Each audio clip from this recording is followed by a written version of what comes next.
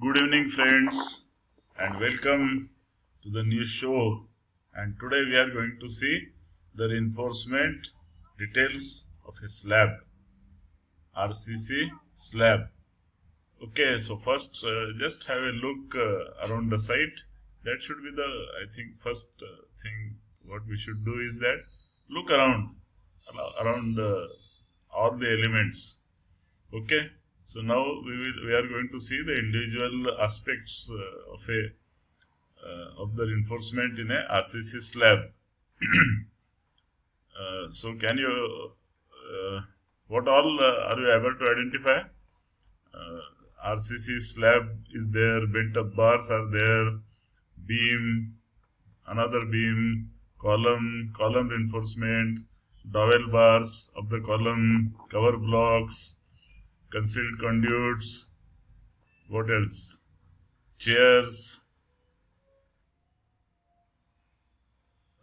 beam, stirrups, junction box, what else? Chairs, we just spoke. Okay, so let us start discussing various things. Point number 1. This is a RCC slab. This is RCC beam. These are the top bars of the beam. These are the stirrups. This is the main beam. This is the column. These bars are called bent up bars. This main bar is coming, then it is bent up. This is bent up bar. This is the cover block provided below these bars. This is shuttering ply. Mind well, the RCC slab shuttering can be done either through steel plates or through plywood. This is waterproof marine application plywood, 12 mm thick, of specification 34 kg per square meter.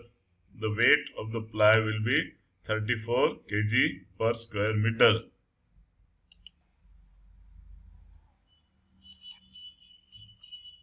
Here you are able to see this is the duct, this is the toilet portion which is called sunk portion. This is the reinforcement of the sunk slab in the toilet.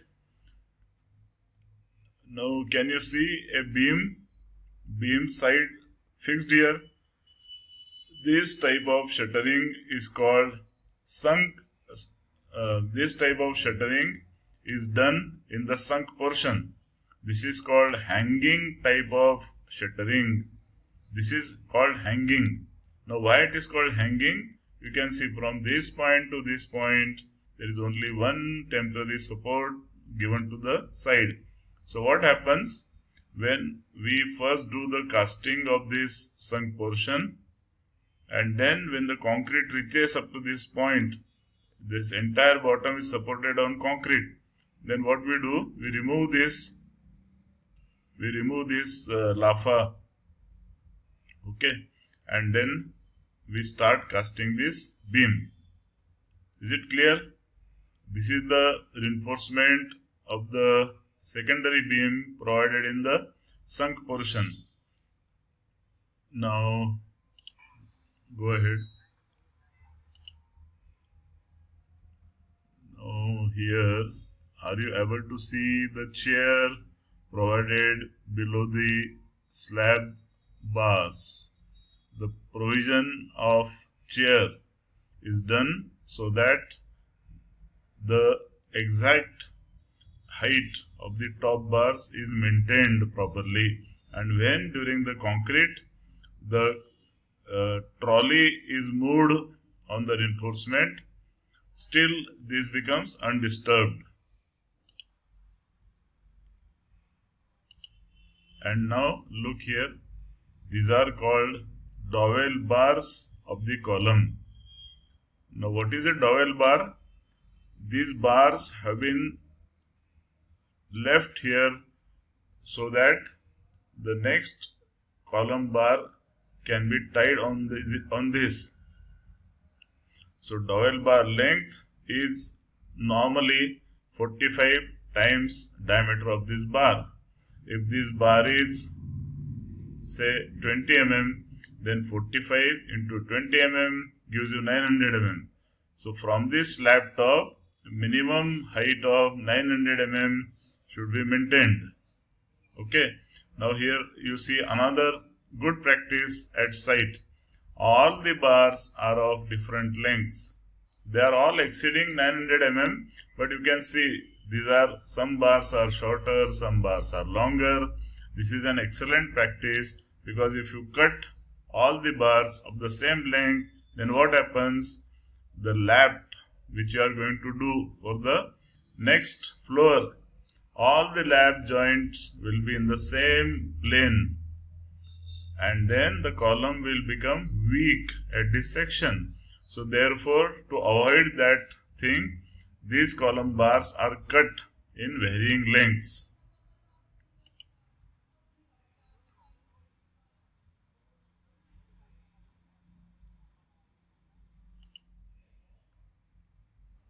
These are the cover blocks. For a RCC slab, the cover would be between 15 mm to 20 mm. This we explained. Sunk portion. This is sunk portion. Column. Stirrups. These are the concealed MS pipes, conduits. This could be MS pipes or PVC pipes. Okay. This what we are seeing in the picture are, I think, 25 mm thick, 25 mm diameter pipes. This thing is called junction box. This is junction box.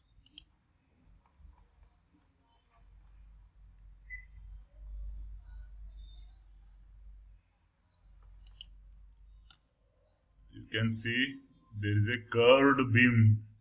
This peripheral beam is curved, which requires curved shuttering for the beams.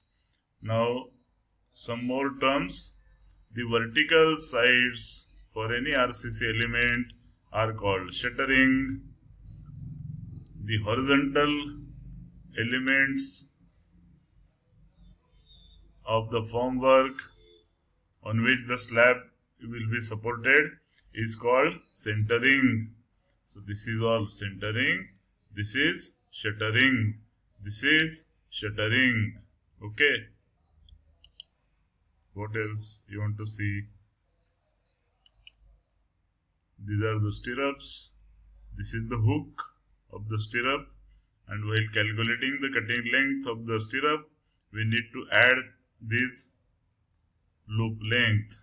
There is a standard formula for that.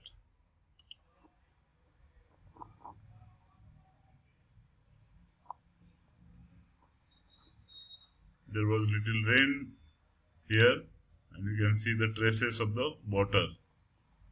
This slab is now ready for casting. Maybe tomorrow in the afternoon we shall cast it, because still the RCC consultant's checking is remaining. Once in the morning he comes and clears the slab for casting, then the slab will be cast. Okay. So in today's video, what all we saw? We saw dowel bars, chairs, beam reinforcement, slab reinforcement, bent up bars, conduits, junction boxes, hanging shuttering, cover blocks, stirrups, loop or hook of the stirrup, and sides of the beams, centering and shuttering. These 20 terms today we have learnt. Okay friends, so if you like this video, please put a like mark, and if you like this channel, please subscribe to the channel. The more subscribers are there, the more I am encouraged to provide you with quality videos. Okay, dear friends. So thank you so much. Bye bye. See you again in the next session. Take care. Bye.